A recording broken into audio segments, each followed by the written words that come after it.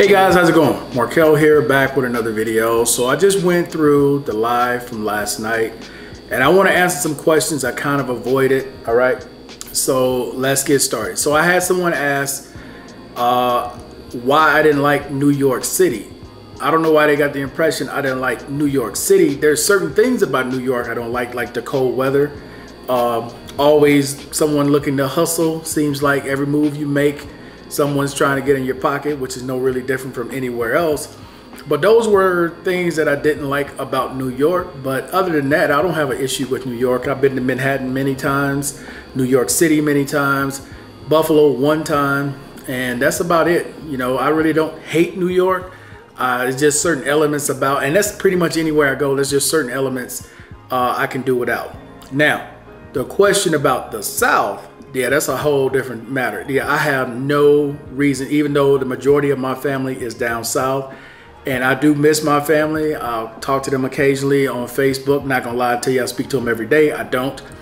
But as far as going back to Alabama again, unless there is an emergency stop on a plane that is passing over that state, I have zero reason to step foot in the state of Alabama or any of the surrounding states around it, okay?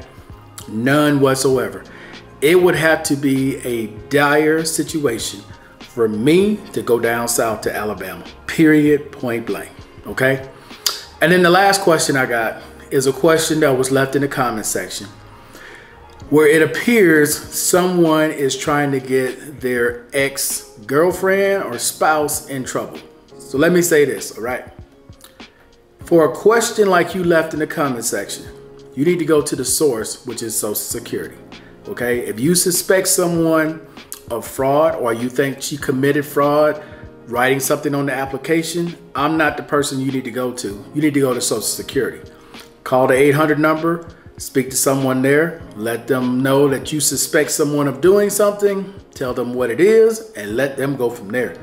As far as I'm concerned, I don't want to get involved in anything that's dealing with you and your spouse or your ex-spouse, your ex-girlfriend, or whatever it may be.